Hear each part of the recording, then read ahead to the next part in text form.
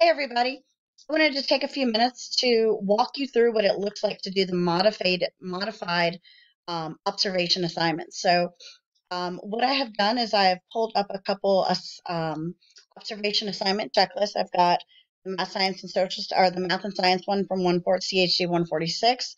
I've got the CHD 145 art and music one, and I've got the health 135 health and safety one. So we're not going to go all the way through these, but I just wanted to give you guys an overview of what it looks like to fill these out with the various methods. Okay. So if we're looking at math and science, the first one is looking for what animals, plants, and natural world things will children see at a center. I'm going to just type this in. I don't need pictures. I'm going to say, because I've already read my PowerPoint and any handouts my teacher gave me, I know that there should be at least two living things in the classroom, plants, animals, any of that. So I'm going to say animals. We've got a betta fish and a gerbil, because I used to have a gerbil when I taught, and plants. I'm going to pick two plants. Uh, of course, I know it's really important that I pick plants that are non-poisonous. So I'm going to go to that handout from Caring from My Children, which is Appendix Y, and I'm going to look at the chart of non-poisonous plants and poisonous plants. I know in my actual classroom at TCC, my early childhood classroom, we have a Dracaena. So I'm going to go ahead and put that on my list. And let's see. I'm also going to put look at that list again. African violet would be pretty. It'd be nice to have a flower in the classroom. So I'm going to add that. As far as outside, we definitely have a vegetable garden because you guys, it's summer right now, or spring as we're recording this. And when I used to teach, I had vegetable gardens. All right, so here's a really important part. Your developmentally appropriate games, materials, and activities, we need many and varied.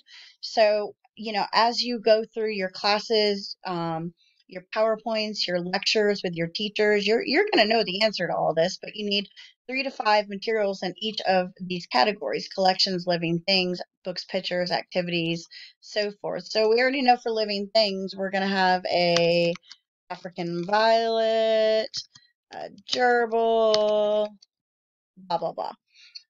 For collections, we're going to say we're going to have a pine cone collection, a seashell collection, and a rock collection. And you know what? Since it's spring, I'm going to add something seasonal, and I'm going to say spring bud collection, to where students, when they go outside, they take samples of the trees. They pick off little branches of trees and bushes and flowers that they can observe inside the classroom with magnifying glasses, because it's really important to change stuff out and be seasonal and so forth. Okay, so accurate books and pictures. What is the best way to find science books? Well, I mean, I could do a couple things. I can go to a vendor and search right here for science books, or I can just Google preschool science books. But this is the first thing that came to mind here. And let's see. It looks like as an early childhood educator, I can buy like whole collections of these. I see the tiny seed. I like that book. So I'm going to pick this one and I'm going to go to it. And I'm going to save this picture to embed or insert in my observation checklist. So here's how I do it. I've got my picture.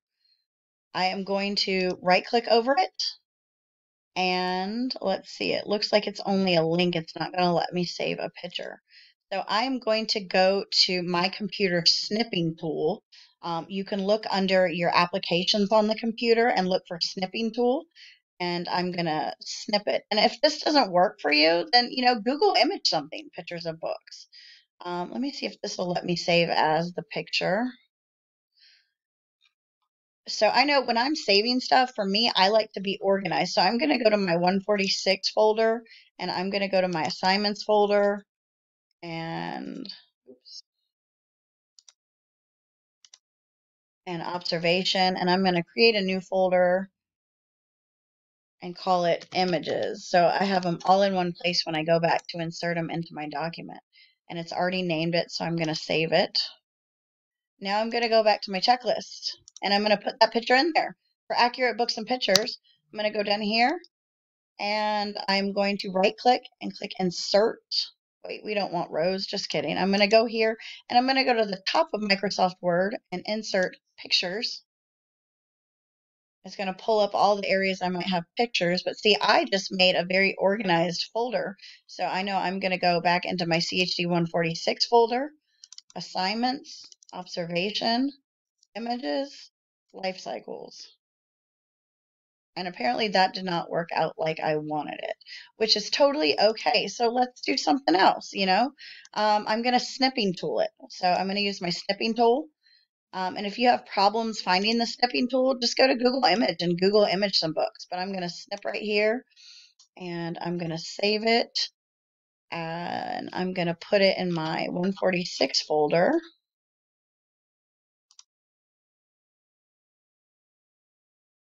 Call it Science Books. All right, now I'm going to go back to my observation, and I'm going to go home or insert pictures. Now we're going to try this again. Images, science books, and there is the picture I just cut out. So now I am demonstrating to my instructor, I know what accurate books and pictures for science looks like. Because see, caterpillar and butterfly, that is an accurate picture. It's not like a cartoon like the tiny seed or the caterpillar and growing frogs that's illustrated. This is an accurate picture of what a real life butterfly looks like. It's a photo. Okay, so science activities and games. We need 3 to 5 of those. So I'm going to go back to my Lakeshore. Let's go to Lakeshore. This is a early childhood vendor. I gave you guys 3 different vendors you can choose from. And I'm going to type in science games. See what we got here. There's so many cool games. And I'm going to say, let's see, what do I like?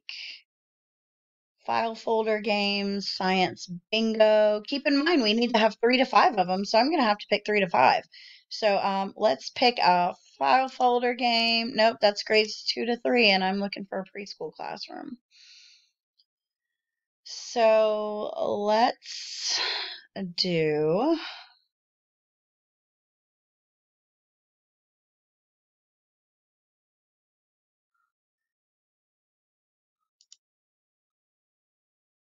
So I'm noticing here, like when I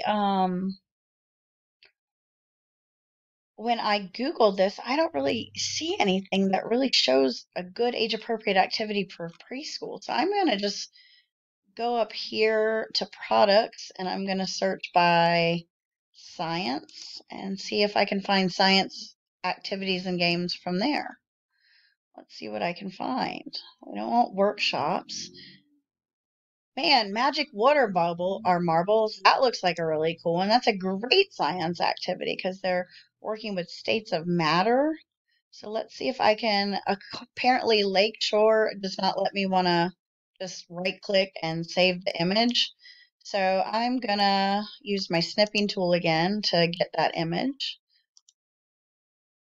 And if you don't know how to use a snipping tool, if you don't know how to find a snipping tool, you guys, it's 2020. Google it. Okay, so just Google, how do I find my snipping tool? And then pin it to your taskbar so it's easy to get to. So there's my picture. I'm going to put it in, I'm going to call it water, what was it called? Water marbles. I'm going to save that. And then I'm just going to go back into my observation document, and I'm going to insert that picture. So I'm going to go insert picture. It's already pulled up where I need it to go, water marbles. I might say, man, that's too big. I don't want it so big. So I'm just going to, play with it. You guys have so much freedom in how you're going to do this. Now, keep in mind, for each of these categories, you need 3 to 5 materials. So for accurate books and pictures, well, there's an accurate book, but I need 2 more. So you're going to need 2 more pictures. Science activities and games, I've got one here, but you're going to want to go back and add at least 2 more to make your 3. Okay, so let's move on.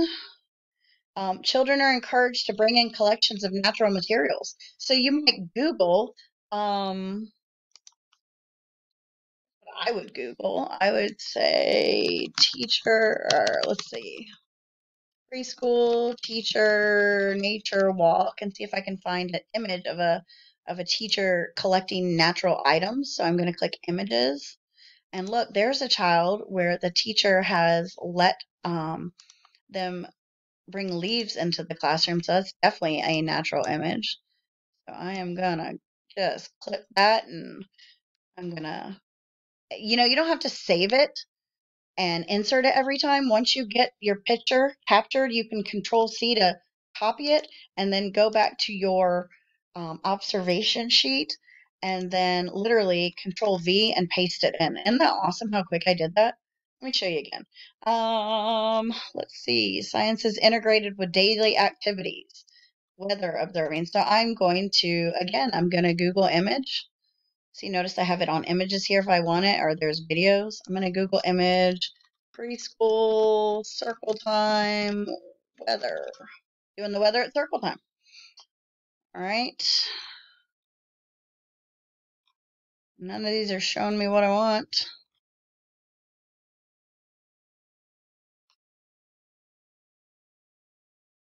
So let's find a circle time doing weather. So notice it's, you're really just going to have to search the best way you know possible. And let's see, this looks good right here. Look at here. Do they have, oh, look, there's weather and temperature. Is that what we need? We're going to go back and look again. Science is integrated, weather, change, movement. Okay, let's see if that picture shows science integrated with daily activities.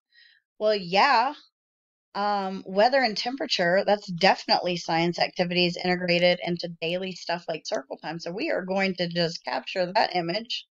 So I'm going to capture it. I'm going to Control C for copy. I'm going back to my observation. I'm going to Control V for paste, and boom, there we go. I might want to make it smaller, and so you guys get the point now. Again, here's some more activities, or I'm sorry, materials you're going to want to put pictures of.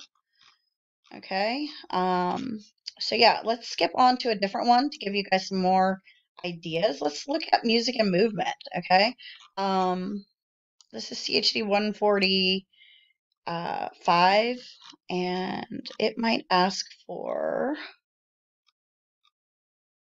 informal singing, clapping, and dancing. So I am just going to Google image teacher dancing with kids. That's simple. Or maybe a video of a teacher dancing with kids. And so what I would do here is I would say preschool teacher music and movement time. And I think since this is a teacher dancing and singing with kids, images is not going to capture what I want to observe. So I'm going to click video right here underneath my search bar. And I'm going to find an actual video of a teacher singing and dancing with kids. So this looks like a good one.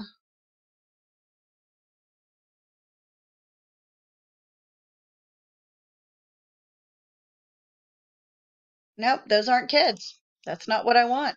So I'm going to go back. Let's find some kid ones. This looks like a kid one, interactive preschool music and movement curriculum. Let's see if this one works for what we need.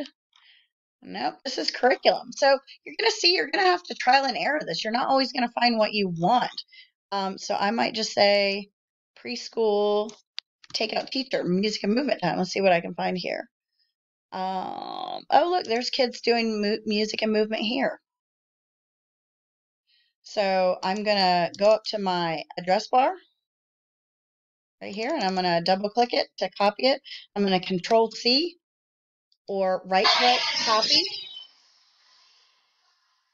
And then I'm going to go back to my observation, and I'm going to Control V or right click paste to put that video in there so my instructor can see. I know what informal singing in the classroom looks like. All right, let's look at one more. All right, health and safety. You have to look at a whole classroom. You have to look at interactions. So you're actually going to Google preschool. You might Google preschool. Okay, so it asks you, how do the interactions at meal times look? How are teachers interacting?